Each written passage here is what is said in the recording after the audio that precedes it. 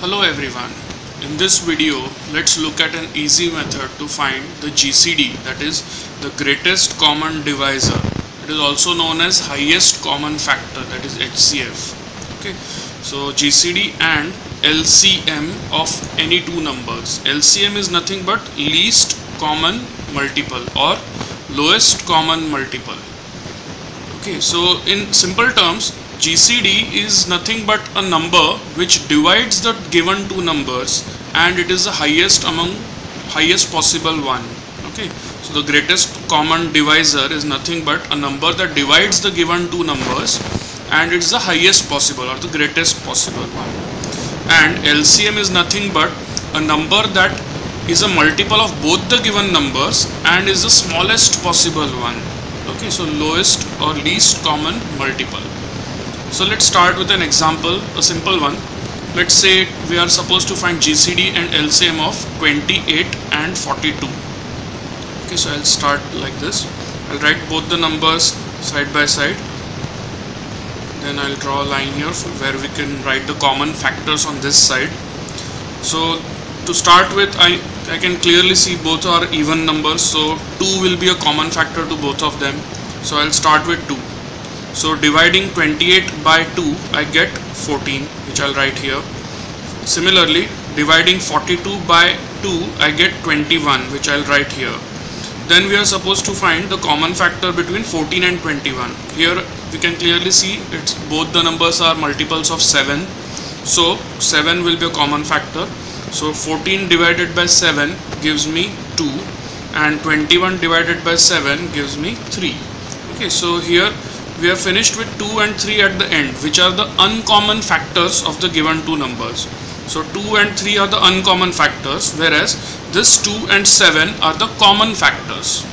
Okay, so GCD is nothing but a product of the common factors. So I'll write GCD, which is a product of the common factors. So which is 2 multiplied by 7, which is 14, and LCM is nothing but product of the GCD and the product of the uncommon factors. So LCM will be 14, that is GCD, multiplied by product of the uncommon factors. Product of the uncommon factors is 2 multiplied by 3, which is 6. So 14 times 6 gives me 84. So GCD of the two numbers were 28 and 42. So GCD for the two numbers is 14. LCM for the two numbers is 84. Okay, so let's look at another example now. Let's write this as number 1. Let's take the number 2. Let's suppose we are supposed to find the GCD and LCM of 48 and 84. Okay, similarly I'll start. Both the numbers are even number, so 2 will definitely be there. We can also consider 4 because I can clearly see that 48 is divisible by 4 as well as 84 is divisible by 4. So I can start with 4 as well. So 48 divided by 4 gives me 12 and 84 divided by 4 gives me 21. Now 12 and 21 both are multiples of 3. Okay, so 3 will be a common factor. So I'll divide both the numbers by 3. 12 divided by 3 gives me 4. And 21 divided by 3 gives me 7. Okay, now 4 and 7 don't have any common factor. So 4 and 7 will be the uncommon factors for 48 and 84. So now we'll write down the GCD and LCM. As usual, GCD will be the product of the common factors. So it is 4 multiplied by 3, which is 12, and LCM will be product of GCD, that is 12, and product of the uncommon factors, that is 7 times 4, which is 28. So 12 multiplied by 28 gives me 336. Okay, so LCM of 48 and 84 is 336, whereas GCD of 48 and 84 is 12. 336 is nothing but a multiple of 48 as well as 84. And it is the smallest possible one. Okay, now let's look at another example.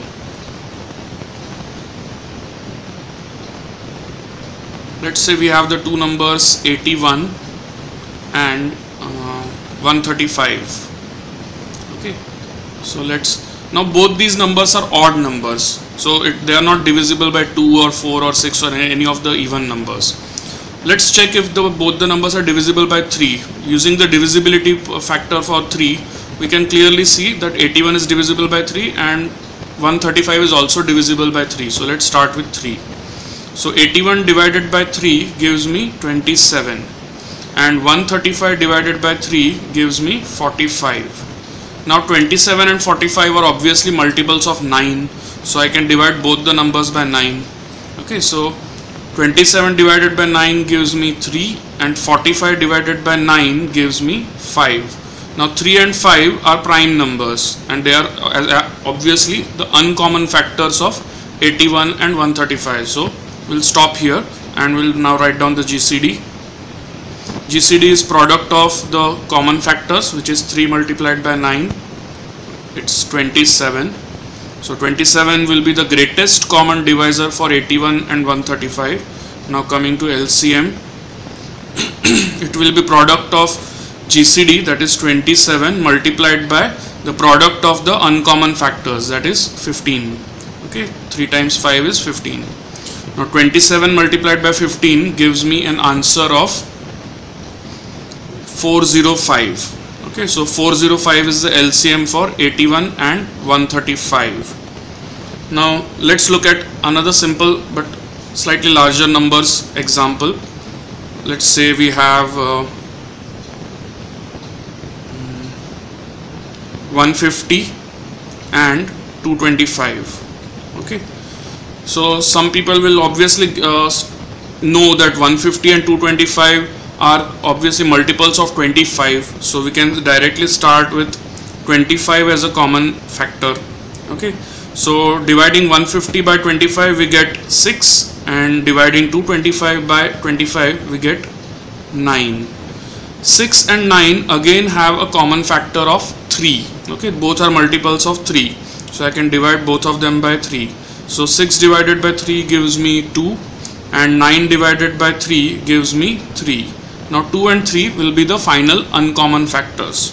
So GCD for the two numbers, that is 150 and 225, the GCD will be 25 multiplied by 3, which is 75. Okay, and LCM will be product of GCD, that is 75, multiplied by the product of the uncommon factors, which is 6. So 75 multiplied by 6 gives me 450. So GCD of 150 and 225 is 75 and LCM of the two numbers is 450.